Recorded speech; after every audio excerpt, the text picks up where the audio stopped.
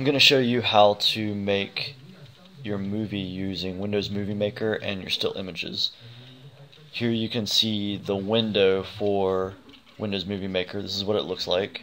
And there's a couple of things that you're going to need to do first before you import your pictures. So go to Tools, click on Options, click on Advanced, and we're interested in this picture duration. You can see now that the duration between pictures is 5 seconds. We've got to get that way down. We're going to make it actually as small as possible with Windows Movie Maker, and that's 0.125 seconds.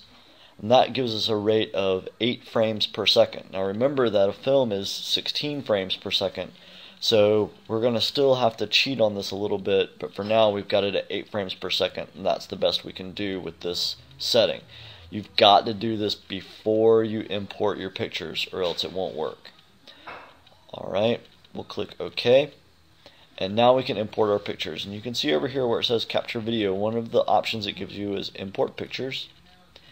And now I just need to tell it where my pictures are at. My pictures are in my Documents, under My Pictures, go figure.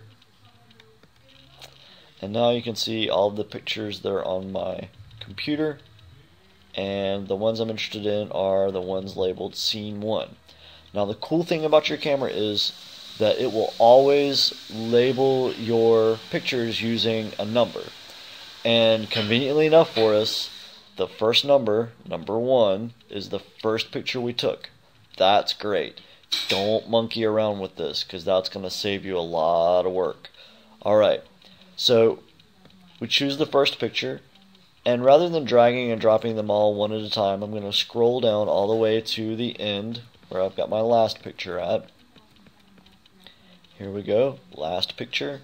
If I press and hold the Shift button and then left click again, now you can see that I've selected all of the pictures that I need. Okay, there they are. And I'm going to press the Import button. Boom, now I've got all my pictures in Windows Movie Maker. You can see that I have from picture 1 all the way to picture 37. Alright, again, I'm going to choose all of the pictures, and the other keyboard shortcut for this is if I just press Control A, that selects all of them, and then I'm just going to grab one and drag and drop it to this top area which is labeled Video. It'll take a few seconds, but it's going to drag all of those pictures into the video portion.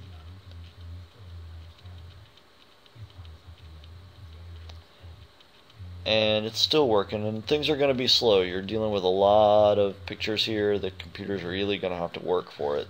So, gotta be patient. Now, you can see that all of those pictures condensed down to 8 frames per second gives us not a whole heck of a lot of video. So I can zoom in on my timeline. You can see here we've got 0 seconds to 10 seconds. So those 37 pictures don't even make up 10 seconds of video. So what I want to do is I do want to be able to see all of them. And so I go here to this plus magnifying glass that says Zoom Timeline In. If I push that, now we can get a better sense of where we're at. So now you can see all of my pictures. So if we play the video at 8 frames per second, let's take a look at it. And you see it looks kind of choppy. So now what we want to do is we want to smooth it out. And the way we smooth it out is by increasing the number of frames per second. Now we can't do any more with the duration, so now we've got to use another tool. So we go up to Tools, and we go to Video Effects, and now we've got all these different effects that we can apply to our video. and we want to scan down,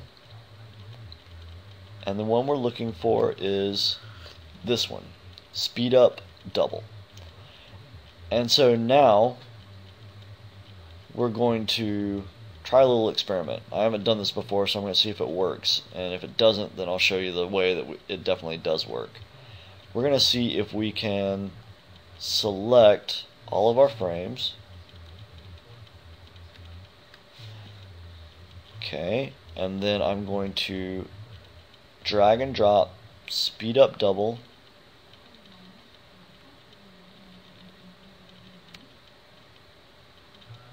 Alright, so it's not going to do it for all the frames, so what we'll have to do is manually grab, drag, and put it on every single picture.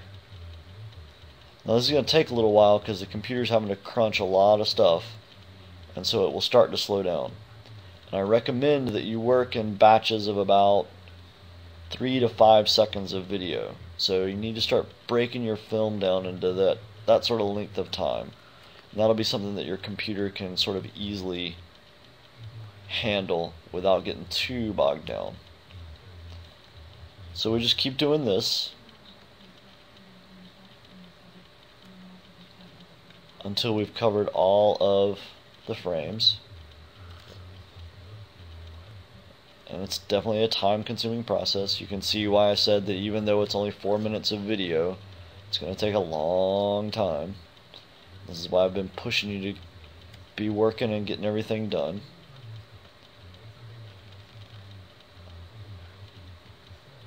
Every now and then it's going to just have a problem with what you're doing. Just slow it back down, be patient. Everything will work. You'll do this on every single frame.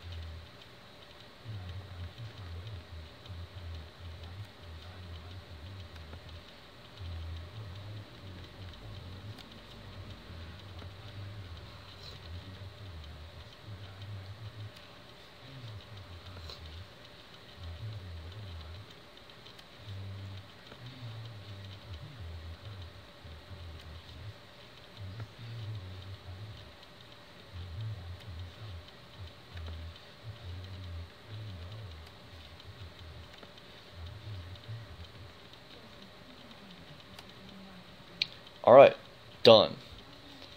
So, let's take a look over here at what we've got now, that we've changed our time.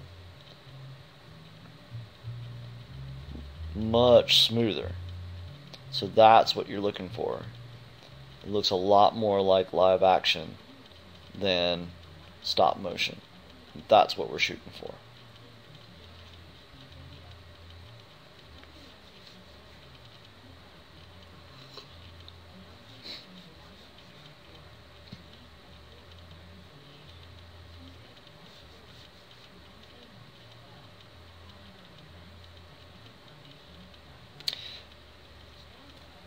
Now your next step is going to be to save your work, and you want to convert this to a movie file because your computer will handle the movie files a lot better than it will handling 37 pictures. So what we'll do next is we will save our work. And so we choose Save to my computer, and we're just going to call this Scene 1. I'm going to save it in the My Videos portion. You guys are going to need to be saving stuff on your memory sticks or your storage cards, whichever. And we want it to be best quality for playback on the computer. Press next. And so now it saves the movie. And this can take a little while depending upon the size of your segment.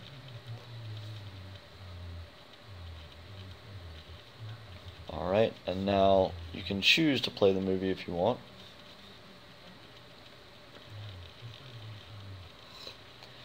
Here it pops up in the movie.